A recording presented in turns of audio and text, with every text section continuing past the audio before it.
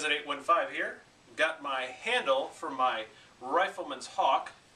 It's doing wonderful. It's a wonderful hawk. Really enjoy it. But I tried a little throwing left-handed, and some of the high school long-distance team has stopped by a couple times in my backyard to throw the hawk, and from a couple misses, striking hard on the handle against the target, and other mishaps of throwing, there has begun a small little crack right up here by the head, where the head would be, right around here.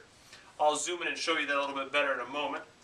But what I'm going to do is I'm going to try to make another handle. Instead of buying a $16 to $18 one, I'm going to go ahead and see if I can make one myself using hickory. And I found actually maybe the cheapest way to do that is to buy from Menards for $6 this hickory handle for an axe. It is, in fact, it says 36 inches, but I'm going to measure that because I don't know if it's 36 inches from end to where the head would be or to the very tip.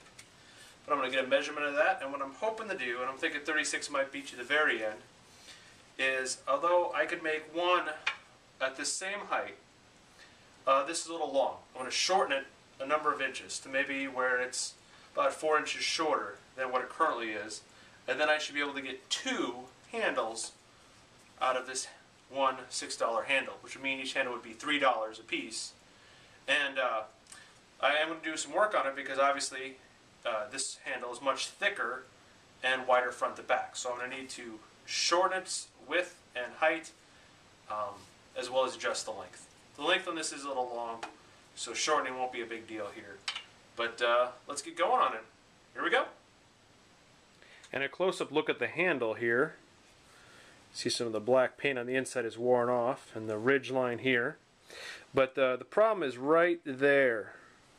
And again, the head would go from right about here to here. Maybe right here. And this crack is developed right along the top here. Not a big deal. Once it gets a little bit bigger, I'm planning on putting some Gorilla Glue in there, kind of wedging it in with a toothpick, and then taping it tightly so it seals in there. That's my initial thought of what to do with this so it doesn't get worse. But I'm going to use the big one I got to see if I can make another handle. Alright. Going to take, first I'm just going to cut off this part where the head would attach if it was an axe. Cut that off. Always wear eye protection. Keep yourself safe.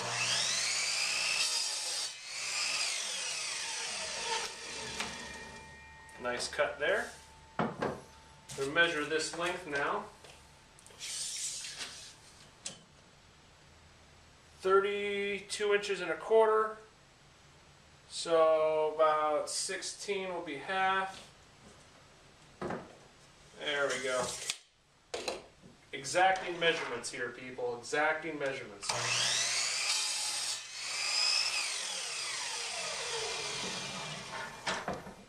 Alright. Two nice solid cuts there.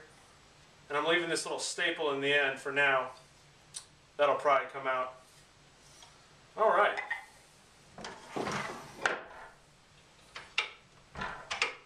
There we go. Time to head back inside. And I'll keep these parts for maybe another axe when the head comes off. But that I'll put in my filing bin. So you might be wondering how much media from my new half an axe handle am I going to have to take off to get to the tomahawk with. Well, let me just show you initially the visual difference. Here they are side by side. Why am I in the light? Here we are. Side by side. See, there's a good bit to take off there. And then front to back. Oops, if I get them lined up again. Not nearly as much to take off there. But quite a bit there. So, yeah, let's look at it this way. Let's look at the heads.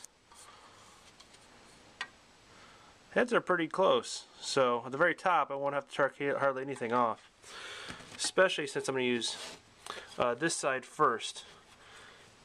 Where the axe head would be if this was an axe handle gets a little bit wider. It tapers out. So I'm going to use that extra width because otherwise I'd have to just take it off for the head to slide through the handle. So it'll be a little extra wide on top. So my tomahawk head will probably end right about here, as opposed to up here, and that's fine with me. It doesn't bother me for now. But if I need to, I can always just take a little bit more of that off later. But for hawk size, maybe that's a little bit better throwing length anyway. This gets a little bit long, has a slower rotation there. But we'll see.